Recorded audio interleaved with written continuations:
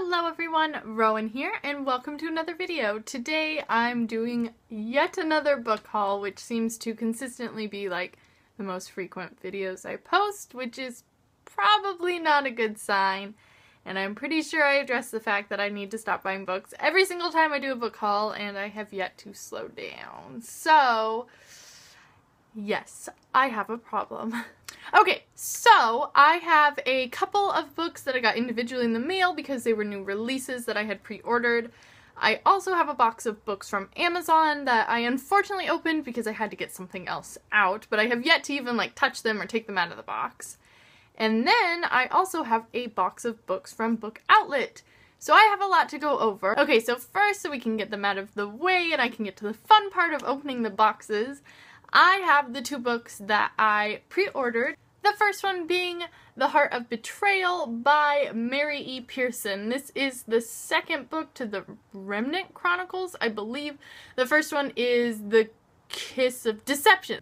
Anyways, I pre-ordered this book because I enjoyed the first one and I wanted to see where this one was going because the first one was very intriguing and it ended on a mega cliffhanger. The second book that I got is Every Last Breath by Jennifer L. Armentrout. This is the final book in her Dark Elements trilogy. I'm so bad with names.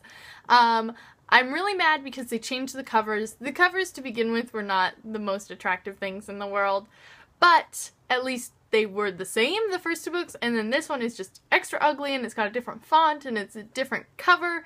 At least they kept them white. That's good. So with the spines facing out, I don't think you'll be able to tell that they're different immediately, but yeah. Okay, so those were the two books that I pre-ordered, and now I'm going to go on to my really big Amazon box, which as you can see is already open. Sorry, I ordered Cards Against Humanity for a party I was going to, and I had to get it out of here. But in all honesty, I can't remember what I ordered. I did a house-sitting job last month, so I had a little bit extra money, so I decided to take a chunk out of my Amazon wish list, and I don't even know what I did. Okay, so the first book I'm seeing in here is probably the reason I ordered all these books to begin with, and it's because I got A Darker Shade of Magic by V.E. Schwab. I loved this book so much. It's one of my favorite books this year so far, and I don't own it. I didn't get it for my birthday. I just haven't bought it. It's been a little bit more expensive on Amazon, which I know a few dollars really doesn't mean anything if it's a book you like a $2, $3 difference, but I've just been putting it off. So I finally sucked it up and ordered this, and I'm so excited because this cover is so gorgeous and this book is so good. So the next two books I ordered are The Grey Wolf Throne and The Crimson Crown by Cinda Williams-Chima. I forgot her name. I just read the first book in this series and I really liked it. I've been meaning to read the series forever. So I ordered the other two, hopefully to kind of get me in gear. I own the second one already, so I have the full series now. And I read the first book and I've kind of started the second one, so I ordered the two hoping that it would kind of get me to read these books, because I've heard a lot of great things about them. So here are the other two. And another book I got is Magic Breaks by Ilona Andrews. This is, God, what is this? The 7th book in this series, the Kate Daniels series, which I love to death. Biggest guilty pleasure reads ever, but not even really guilty pleasure because they're really fantastic, so I don't even know what I'd call that, but I love these books. I also got another book by Ilona Andrews, and I'm a little bit embarrassed of the cover of this one because it looks really cheeseball, typical paranormal romance. But I also got Burn for Me by Ilona Andrews. But Ilona Andrews has always just kind of stood out to me as having a lot of talent, and I wish more people would read her stuff. So I ordered this one because I've already read it and I really liked it. It's really good and I had to have it. The next book in here is one that I have been waiting to get my hands on forever, and that is Golden Sun by Pierce Brown. This is the second book. I don't know if it's called the Red Rising trilogy. I'm not even sure if it's a trilogy, but Red Rising is the first one.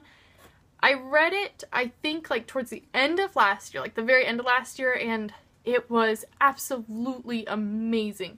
So good. And I really want to reread Red Rising and then read this one.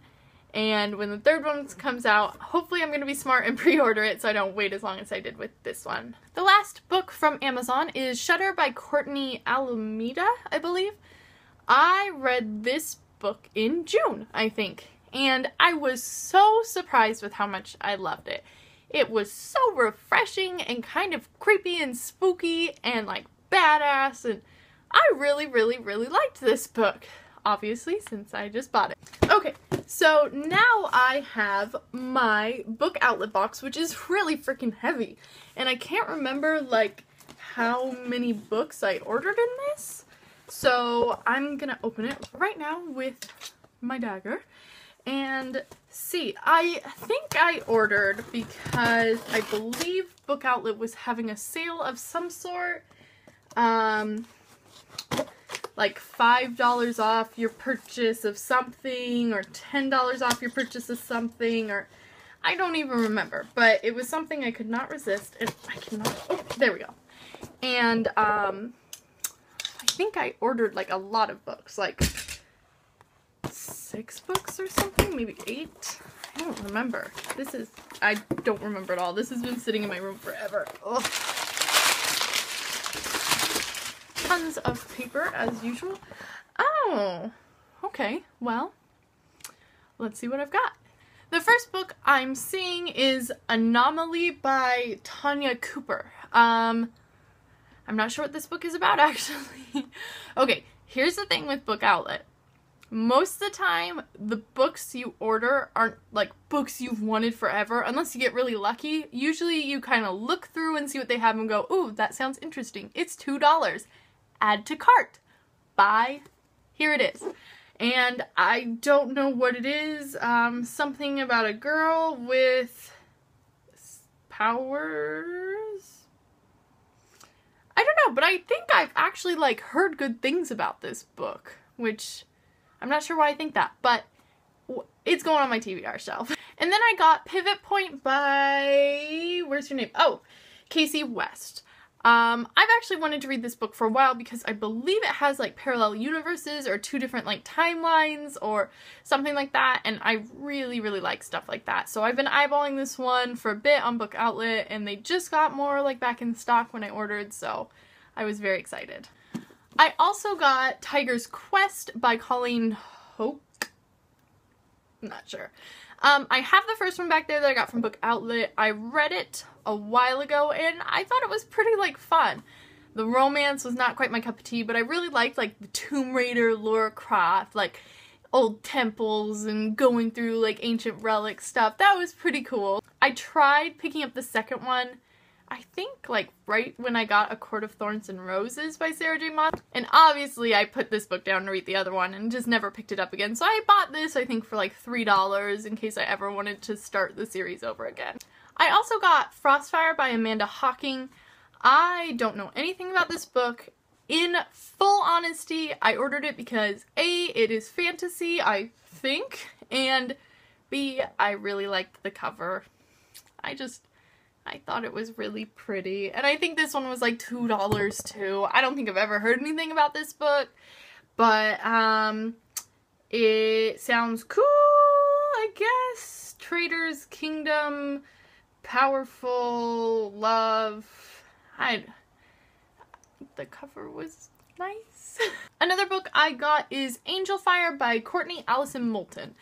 I've been eyeballing this book for a while, and mainly because I've heard that it has really cool like action. I think this girl's like a demon hunter or something like that, and I really like stuff with like demons and whatnot. That sounds kind of evil and satanic, but I like stuff like that. Like ever since I read City of Bones, demon hunters is like the coolest thing ever, so I snagged this one. So the next book I have is a beautiful hardcover copy of Afterworlds by Scott Westerfeld.